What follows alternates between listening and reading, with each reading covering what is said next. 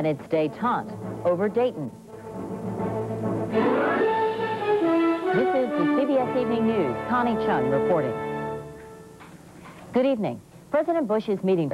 Afterwards, Lamont put on the coveted yellow jersey, symbolic of his victory. New revelations today about a key figure in the savings and loan scandal. The New York Times says Phoenix businessman James Fail received quick FDIC approval to buy an insolvent Oklahoma bank at a bargain price, despite his history of legal and regulatory problems. FDIC officials concede the agency made a mistake in not making a more thorough check of Fail's background. Much has been said about how the savings and loan scandal will cost the taxpayers millions, but it may also have a big impact on would-be homeowners. This is a lot right here, where we're going to build a house on right here. This is going to be a brick house. For Herbert Ball, the dream of building his own house is coming true, thanks to his local savings and loan, one of the few in Mississippi still in operation. I tried a Magnolia Feller, and they granted me a loan for everybody else. I couldn't get one. Because of a marginal credit history, Ball had been turned down by 2 banks and the FHA. Finally, his local S&L tailored a loan for him. It's one of the things S&Ls were created more than 50 years ago to do, to help local people finance their homes. We feel that we're able to make these loans because we're here in the marketplace. We know the properties and we know the individuals.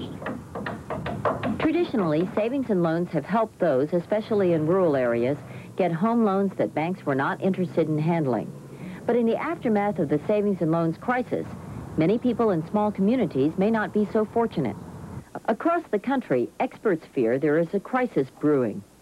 What is clear is that an increasing number of small communities no longer have access to the S&Ls that they've depended on over the years for that mortgage lending.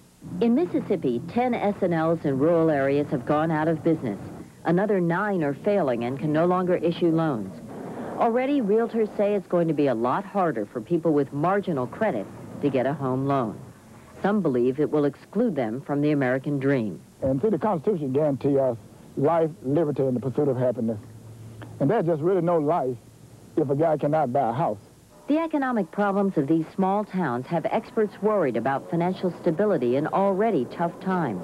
Falling through the cracks of a crisis in rural America, a job crisis, financial crunch, and you throw in that the fact that they can't get housing financing, then you've got a real serious problem out there. According to the latest estimates, it will cost more than $500 billion to bail out the S&Ls. The cost to people who depended on them may never be known. And that's our news. Dan Rather will be here tomorrow, and be sure to join Bill Plant later tonight with the CBS Sunday Night News. I'm Connie Chung in New York.